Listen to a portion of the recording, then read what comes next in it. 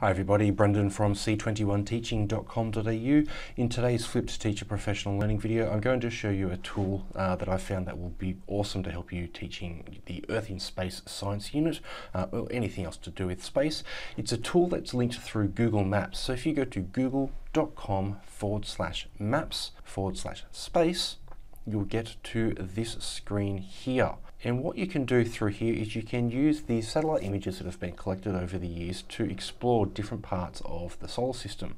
So by default, it will of course load up to Earth, and I can click and drag around to show different parts of what's happening. So there we can see there's Africa, there's Europe brightly lit up because it's night time at the moment. There's India, and we're coming through, and there is Australia. You can also explore the rest of the solar system. So we've got the International Space Station, and you can actually go on a virtual tour of the International Space Station by clicking and dragging to explore what you're seeing. Very, very cool. And each of these dot points here will take you to different parts of the space station. And you can see what life kind of looks like for the astronauts that are up there. We've also got things like Venus.